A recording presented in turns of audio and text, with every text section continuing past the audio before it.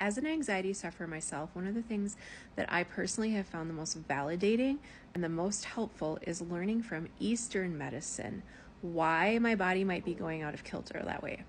And after having worked with clients for over the last 20 years with these same principles, I see the same things happening with other mental health challenges and emotional issues like anger, like sadness, like depression, like grief. Eastern medicine teaches us that these things are connected to certain organs as well as our individual constitution type. And when we know how to balance the organs and when we know how to balance our constitution type, very often we have a better foundation for dealing with those particular challenges. And very often we find some additional relief from those particular challenges. So whether you're using a Western medicine approach to deal with your anxiety or you're working with somatic practices, know that there's another layer here for you to access of a way to create a foundation for yourself, to understand yourself better.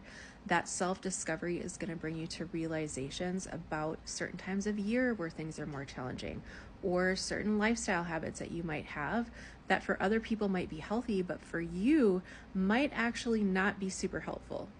This is one of the things I love to teach my clients and my apprentices, and I'm going to be taking my group apprentices through the full cycle of the year, teaching them how to create balance in their bodies through lifestyle, nutrition, and so many other things.